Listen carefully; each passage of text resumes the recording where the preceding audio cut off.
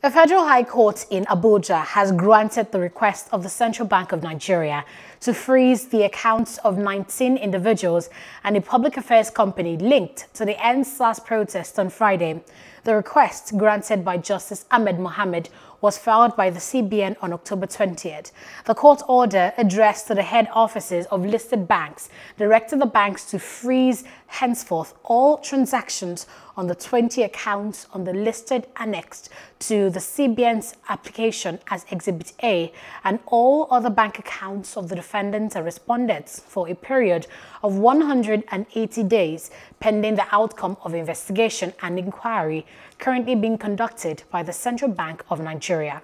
Hello, hope you enjoyed the news. Please do subscribe to our YouTube channel and don't forget to hit the notification button so you get notified about fresh news updates.